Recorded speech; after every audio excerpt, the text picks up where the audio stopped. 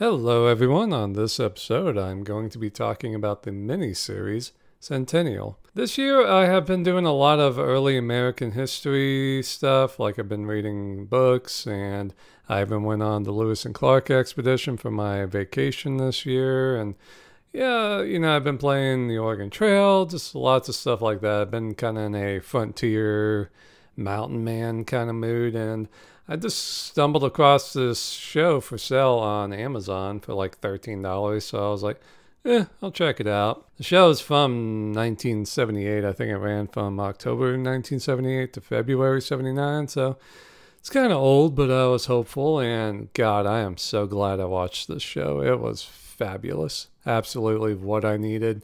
It's perfect for me because probably about a third of the show takes place during the frontier and mountain man days and all of that. And it's just amazing. I loved it. Absolutely loved it. It's called a mini series, which was kind of a new thing in the 70s, but it's kind of crazy to be called a mini series. That's why whenever I talk about it, I always say quote unquote mini series because it's 26 hours long. I mean, Jesus Christ, this thing was long, but I loved it. I mean, that's like what, 2.5 seasons of Game of Thrones, but yeah, it was really fabulous. Basically, the show is about a certain part of Colorado. So the show starts off like 100 million years ago with lava and mountains forming, the Rockies forming and all of that. And it goes from there to basically when the Native Americans show up. And I think the show really gets going probably around 1750, like mid 1700s with the Arapaho tribe. And basically that's when the fur trappers start coming in, the mountain men start coming in, things start changing a bit. And then we get the frontier, then the United States government starts making treaties with the natives, and then we get the Wild West, and then we pretty much get into the 20th century, World War One, and the series ends in modern day, which, the show was shown in 1978. So 1978 is modern day for the show. But so basically it just shows that part of the country over the span of 230 years or so. So it's very fascinating just seeing how much changes over the decades. Like not just the characters and the people, but the land, it starts. I mean, we literally go from hunter-gatherer Native Americans to massive factories and pickup trucks and all of that. And I mean, I know 1978 was almost 50 years ago, but other than the internet and smartphones, it's not really that different. I mean, you still gotta go to the grocery store, gotta pump gas in your car. I mean, it's really not that different. So to see it go from hunter-gatherers to basically now was very fascinating. And so, yeah, the show basically revolves around this patch of land in what would be Colorado. So it's very interesting just seeing all the change that happens, not just with the land, but with the people in it. I mean, we get to spend hours and hours with all of these characters. So when they get old and die off, I mean, it really feels like you're losing a friend. And I mean, that's definitely the best part of the show is the characters and the actors. This show has, I think, some of the best characters in TV history. We start off with French fur trapper Pascal, who's from Quebec. So he's a Frenchman played by Robert Conrad. And Robert Conrad actually said in interviews that this is his favorite character he ever played. And yeah, he's just a, little Frenchman trying to be an entrepreneur, just coming down the river, trying to trade with the Native Americans for furs. And then he paddles all the way back thousands of miles to St. Louis, or St. Louis, as it was called back then, to make some money. And yeah, he's just living life, absolutely doing his thing. And he's a great character. We don't really know much about him. I mean, there's all these rumors. Oh, he's got a wife in Montreal. He's got a wife he left in New Orleans. And he's kind of a mystery, but he's a very, very tough and cool character. And he befriends a Scotsman played by Richard Chamberlain, Alexander McKeague. And he's another great character. I really loved Alexander McKeag. I guess you could kind of say Pasquinel's maybe more of the alpha male and McKeag is kind of a beta male, but I mean, McKeag's a badass. I mean, he's out here being a mountain man for a good bit of the series, so he's just a little more sensitive than Pasquinel. Pasquinel's just like, a force of nature almost, just a man driven to be more than what he is, And McKeag just wants a good woman. He wants a family. He wants to live. He wants to be happy. So the two of those characters form a very interesting friendship and have a very interesting dynamic. And in the middle of this, they have the Arapaho Indians and the Pawnee and all of that. So, yeah, definitely the first third of the series deals with these guys, and it's definitely my favorite part. I mean, it's the part that I'm most interested in seeing. Because if you think about it, there's not really that many Mountain Man or Frontier movies or shows. Like, I mean, of course, you got Jeremiah Johnson, classic. You got the Mountain Men with Charlton Heston. That's pretty okay. But other than that, there's not really a lot. I mean, How the West is Won, or How the West Was Won shows a little bit of that with Jimmy Stewart. So it's pretty rare to see. And the show, or I guess the characters, do a good job of showing how they live. Like they show you how to trap beaver, and you might actually learn a thing or two on how these guys made a living out there. And yeah, I mean, it's this great drama, very interesting. I mean, they both end up loving the same woman, a Arapaho woman named Clay Basket, and she gives birth to Pasquinel's sons who go on to be warriors and, half-breed, as they would call them, warriors and stuff. And just that's the cool thing, too, because basically the series doesn't just cover that land. It covers the bloodline or the family tree. So basically, we go from the frontier mountain man era to basically all the immigrants coming in. Because basically the next generation after McKeag and Pasquinel are immigrants, the Oregon Trail. So people from east are coming west now.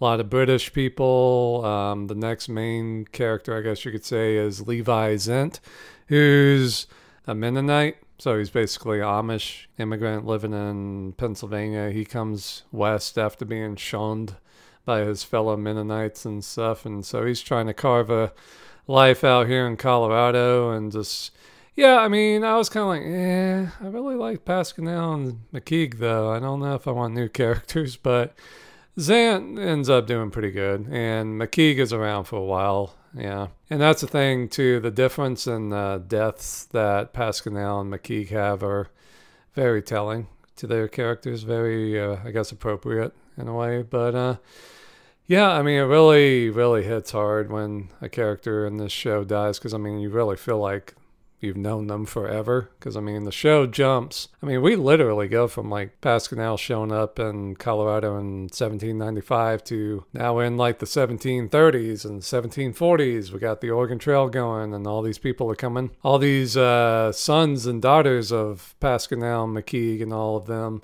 interacting with these immigrants and marrying them and having children. So the bloodline literally goes from Pasquinel all the way to modern day 1978. So that's really cool seeing all these characters interact and stuff. And then after the Oregon Trail, we kind of get the American Indians and their dealings with the American government and all of that. We get massacres, we get broken treaties, we get all kinds of stuff. And then we go basically to the Wild West and the cattle drives and stuff. And I'm kind of like, I mean, the show definitely goes downhill in enjoyability for me.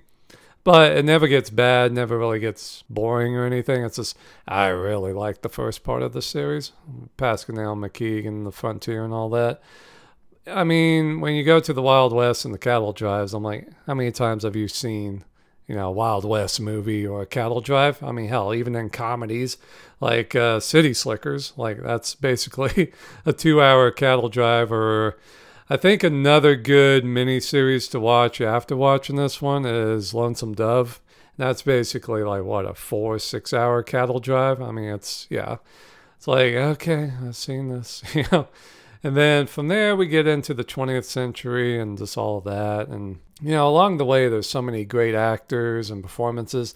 And if you grew up watching movies from the 70s or the 80s, I mean, you're going to know so many of these actors, like Raymond Burr's in it, Richard Crenna's in it, Timothy Dalton is in it, Andy Griffith shows up, Mark Harmon.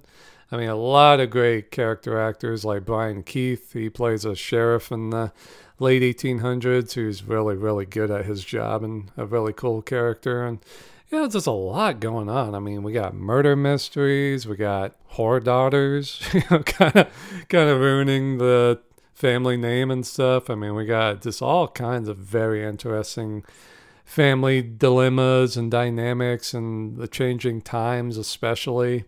Like when we get to like the 1930s, we got a lot of Mexican immigrants coming in, and it shows all the shit they were having to deal with, being treated right and having workers' rights and all of that stuff. So, it's very interesting. And then we get to the modern day, and it's just like the show basically becomes about preserving nature, the conservation movement and all of that. So, very interesting stuff. And it really shows you how far things have come and how much has changed.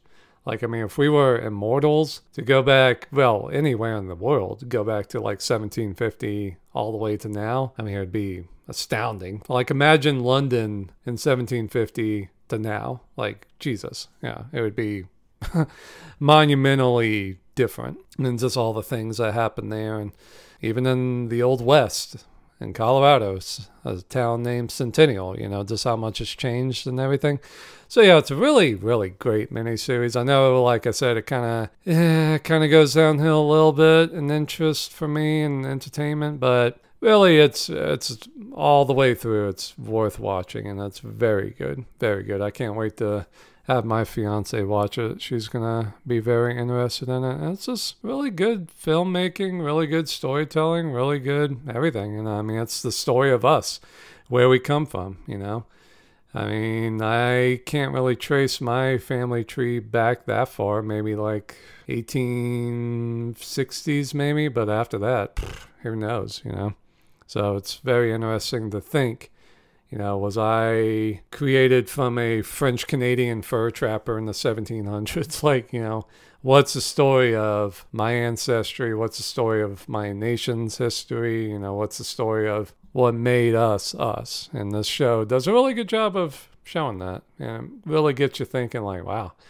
we really have come a long way and things have changed, but it's very interesting, very interesting. And the miniseries is based on a book. James McNair, I believe, was the author, and I'm kind of curious to read it, but it's like 900 pages, which explains why this miniseries, quote unquote, is 26 hours long. So, 900 pages. But, I mean, if you want to check out the show, definitely check it out. Like I said, it's on Amazon, like $13. I wouldn't be surprised if it's on YouTube. So, yeah.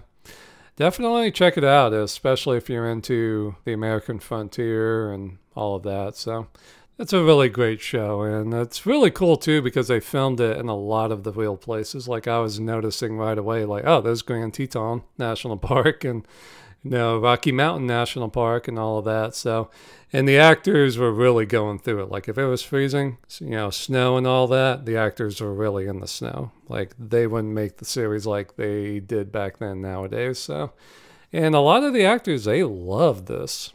They love this. Like I said, Robert Conrad said this was his favorite performance.